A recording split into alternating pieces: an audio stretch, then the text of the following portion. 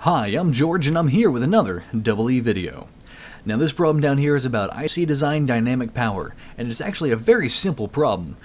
All you have to do is remember the equation P dynamic is equal to C times VDD squared times the switching frequency. Now you can look at switching frequency in a couple of different ways. You can say that it's just the frequency that the output is switching, or the more formal definition is alpha times F, where alpha is called the, what's the word I'm looking for? The activity factor.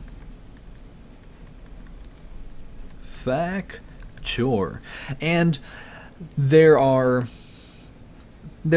tables and there are ways of deriving what the activity factor is, but all we have to know for this is that if the number of switches per period is equal to 2, then our activity factor will be 1/2.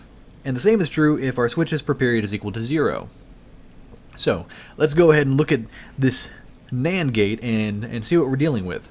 Now first of all, the problem is very nice, and we don't have to derive our frequency or anything like that. It's just given to us as, you know, the inverse of some arbitrary period t. Now, what this means is that we already have some kind of time reference to gauge our output by.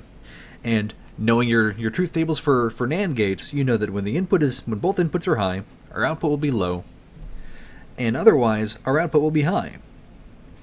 So our output looks something like this. That's a very crude drawing, but you can see that the output is also periodic, because both inputs are periodic and they happen sequentially, or they happen simultaneously. They both change simultaneously. The period of our output runs from here to up, down, right here. And you can see down, up, down, right here. I apologize. There we go.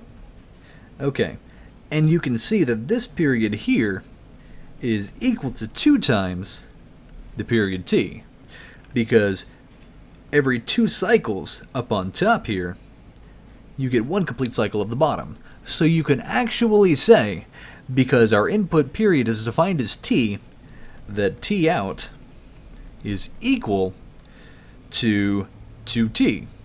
Therefore, our f out is equal to 1/2. Makes sense. Pretty simple. Now, another way you could look at this is you could try to find the activity factor.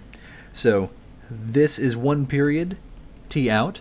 Over the course of that 1 period, we switch 2 times. Switching at the very edge of the period does count. So we know that our switches, and that's an SW per period, equals 2, and when it equals 0 or 2, then our activity factor is equal to 1/2. Now, that's 1 period, so our frequency is also 1, because frequency is 1 over period, times 1 equals an FSW of 1/2, identical to what we find using the input period as our reference point. So, that's really all there is to it. All you have to do is know that equation and know how to define or how to derive your switching frequency. And then you end up, in this case, with a P dynamic of 1/2 C times VDD squared. That's it. So, I hope you found this as helpful as I did, and good luck.